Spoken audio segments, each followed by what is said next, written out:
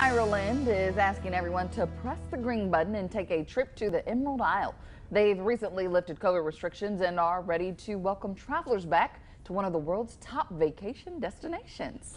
Travel News journalist Peter Greenberg is here with us live from Dublin Castle to share the latest travel tips. Good morning, Pete. Good morning, guys. Thanks so much for being with us. Well, Peter, what's it like being on the island of Ireland right now?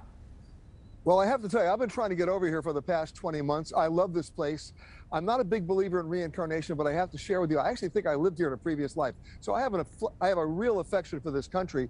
The good news is they are open. They opened up back in July, but now they're really welcoming people back because if you're fully vaccinated, you can come over without a quarantine. You don't have to wear a mask outside. You can enjoy the country. You can breathe. And the good news is the seasonality aspects of this are gone. The deals are there because they want people to come back.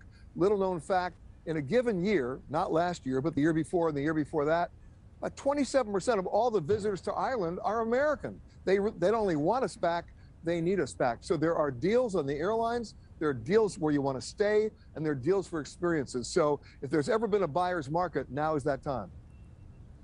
And Peter, what tips do you have for those looking to book a trip to Ireland? Well, right now, check the airfares because I've seen them as low from the United States as $359 round trip.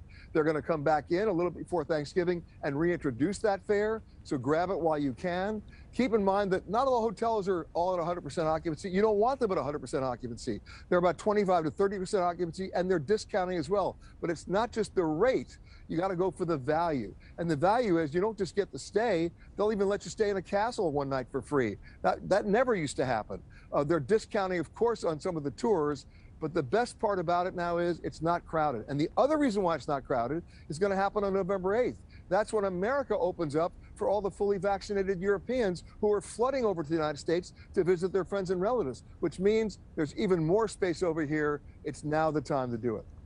And Peter, what are the must-see sites in Dublin at the moment? Well, basically, this is a great city to walk. And you want to do walking tours here.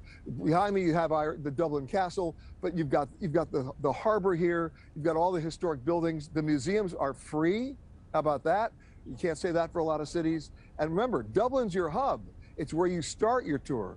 And in fact, if you want to see the rest of Europe, you just use Dublin as your hub and you fly. They're very short flights anywhere you want to go in Western Europe. So it's a great place to start, great place to finish. And for the moment, at least, the price is right.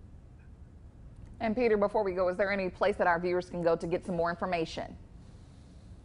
Well, yes. The bottom line is you can go to my website, petergreenberg.com. We'll have all the information there.